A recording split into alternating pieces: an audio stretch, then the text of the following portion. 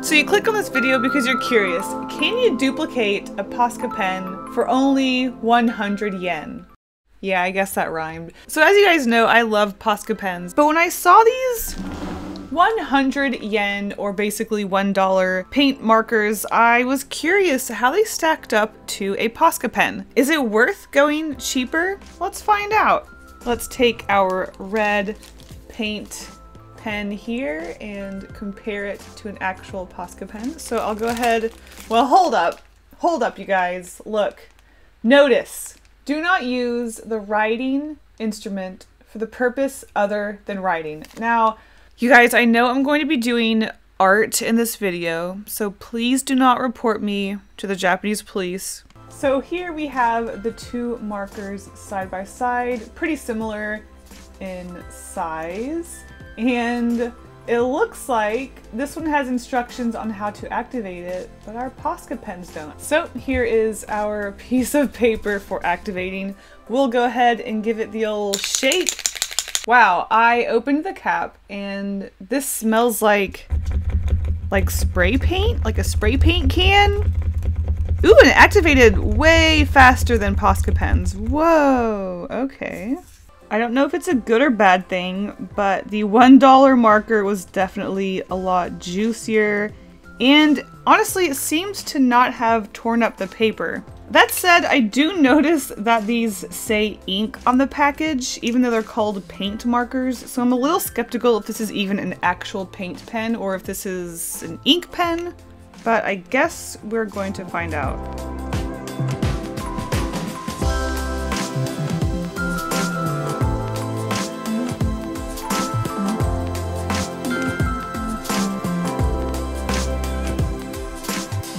Unfortunately, it doesn't look like these are water-soluble acrylic paint like a normal Posca pen is. As you can see, the water did not activate it at all. In fact, there is some weird residue on my brush that I'm going to have to try to get off with some sort of substance. Whoops! They do seem to be very opaque, which is good, but they do seem to reactivate with each other very easily. So that being said, I have no idea what these are made out of. They smell like spray paint, but I also don't know anything about spray paint, so there we go. A little terrified, but here we go. You can just hear the terror in my voice. I am just so scared to work with these markers, but the show must go on. So for the art in today's video, I took inspiration from a recent holiday here in Japan. We have White Day on March 14th. It's basically a follow-up holiday a month later from Valentine's Day, where those who received chocolate on Valentine's Day then get to return the favor to those and give chocolate back. It originated, I believe, with marshmallows, then it moved on to white chocolate, but I think over the years it's sort of lost that white theme. But I wanted to take some inspiration from this holiday. No, we're not going to be painting with chocolate again. I did, however, want to play around with negative space, aka white space, hence our White Day inspiration. I wasn't sure exactly what I wanted to draw, I just knew I wanted to play around with the negative space in art. I started to doodle different shapes. I started off with a circular theme, moved on to a triangle and then a square, and then I found myself doodling dinosaurs within each of these shapes and just really experimenting with white space and color. Well, maybe the sketch is in black and white, but I'm thinking in the future I'll play with color. So after some messing around with our shapes and ideas and having quite the struggle with our circle, I came up with this really cute series of illustrations themed around dinosaurs and shapes, and I will talk more about these ideas when I work on them. For now, aside from White Day, let's talk about my main source of inspiration for the art in this video, which came from the sponsor, Skillshare. Skillshare is of course a great community for learning any new skill you can think of, from traditional painting to digital art. Not feeling creative? Learn to bake or manage your time. There are thousands of classes to choose from. When I found Olympia's class on using bold colors in shape and illustration, I knew it would be perfect inspiration for these markers and also using negative space. After I finished her classes, I felt so inspired to push the shapes and colors in my art even further. I was so inspired I was was doodling these while I watched her classes. I couldn't wait until I was done. A premium membership for Skillshare is super affordable. At less than $10 a month, you can get unlimited access to thousands of high quality classes. And the first 500 of my subscribers to click the link in the description will get a 2-month free trial. Thank you again to Skillshare, but let's get to painting.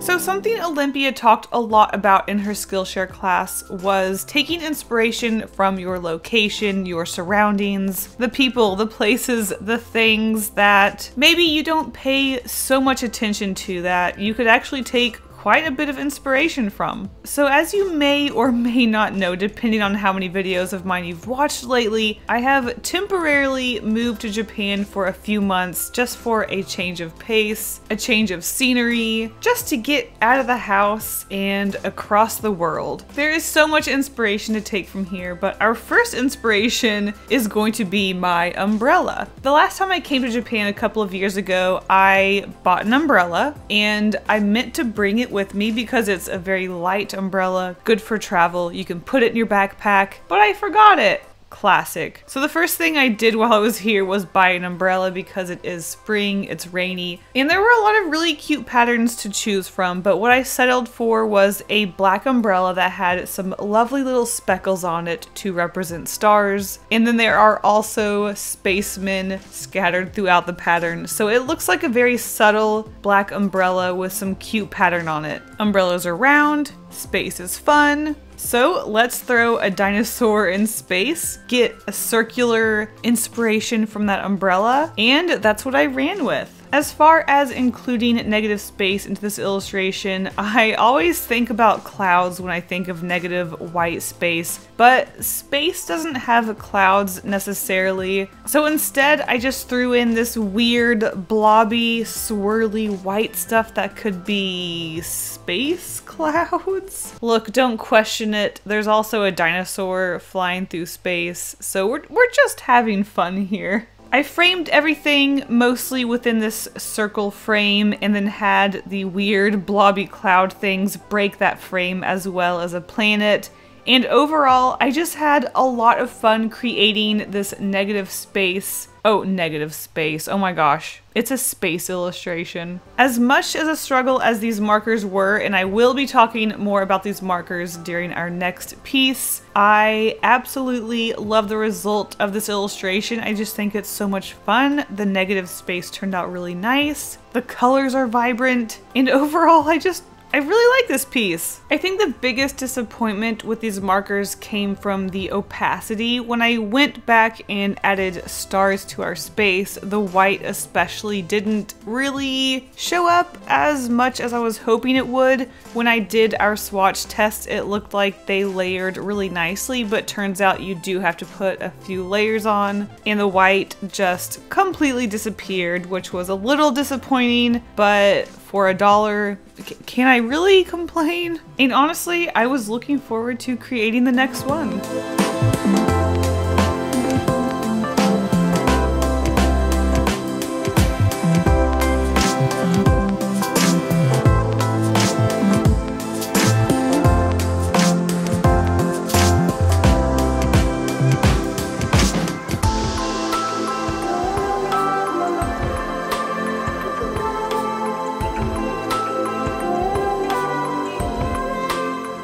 Okay, so just a couple of words about this art, and then I will talk about how I feel about these markers. So moving on to our second shape, we do have a triangle, and I think the most iconic triangle-shaped thing in Japan is Mount Fuji. So for a triangle shape, I just have a long neck dinosaur weaving its neck through the triangular shape. At first, I was going to play around with maybe the dinosaur being white in front of the mountain, but then a different color outside of the shape. But then I started to think about how I did want to play around with the negative space. So in the end, I put a red circle behind everything, which does look like the Japanese flag, which turned out really nice, and also just made our white white dinosaur pop. I added a few shadows into our dinosaur by mixing white and black, which I also did for the clouds, and just it turned out really nice. Love it. And even though this is our most simple illustration of the batch,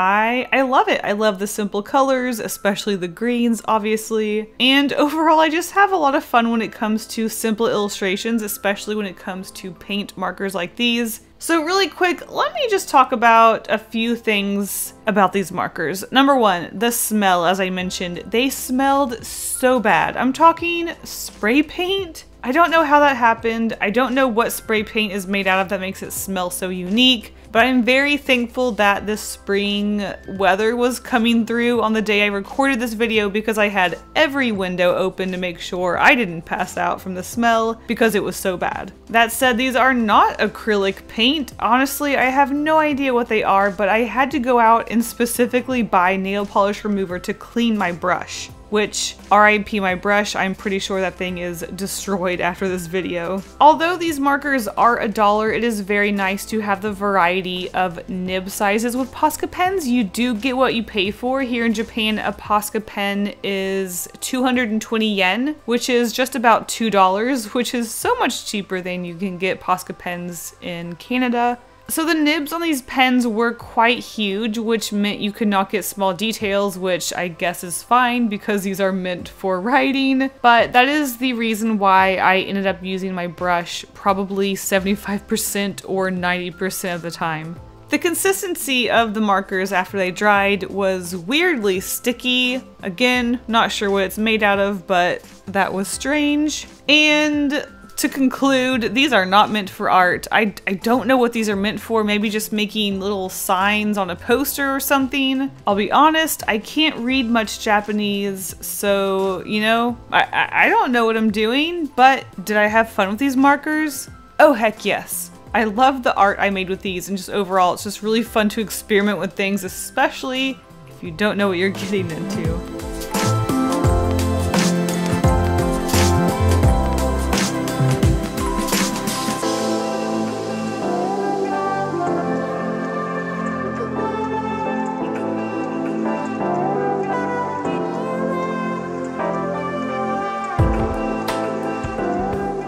And for our final shape, we have our square, or I guess in this case, it has turned into a rectangle. Okay, I'll admit, one of my favorite things to draw when working with negative space is birch trees. So honestly, I just did this because I wanted to. But if I had to connect it to something here in Japan, I would say I'm anticipating the release of Animal Crossing, which the Japanese name is Dobutsu no Mori, which is animal forest, hence our forest illustration. After having already created 2 illustrations using these absolutely horrible paint pens, I was really not looking forward to working on this illustration. On one hand, I was looking forward to working on it because I liked the sketch, I thought it looked like fun, but these paint pens were not a joy to work with. I was using the pens itself to put down the larger chunks of color and then going back with our brush and getting into those tight corners and adding the small details.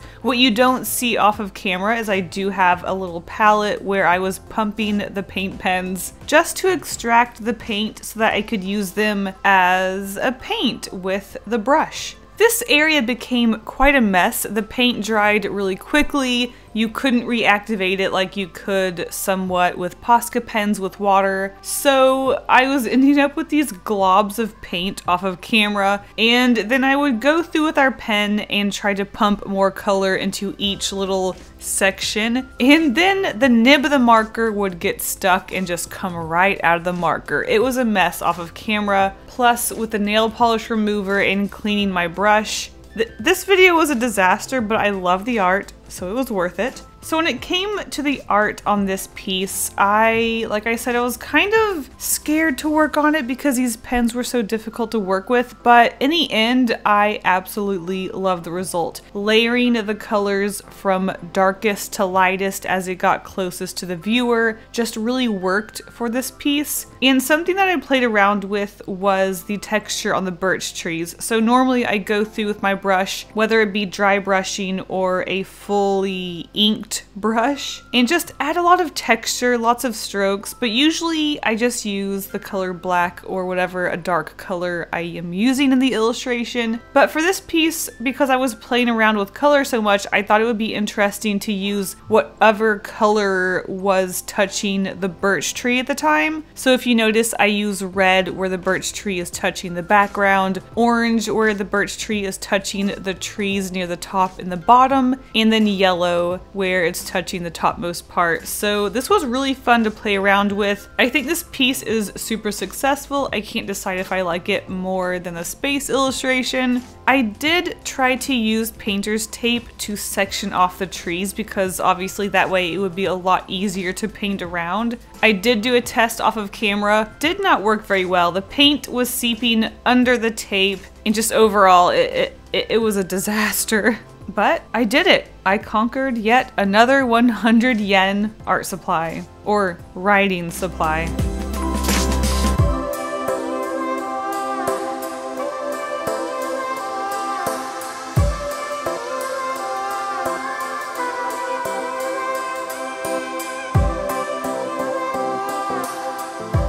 Once again, thank you so much to Skillshare for sponsoring this video, and thank you guys so much for watching all the way through. I hope you enjoyed yet another 100 yen art supply try? These are really fun, and even if they're disasters, I enjoy them. Alright, stay golden. Bye.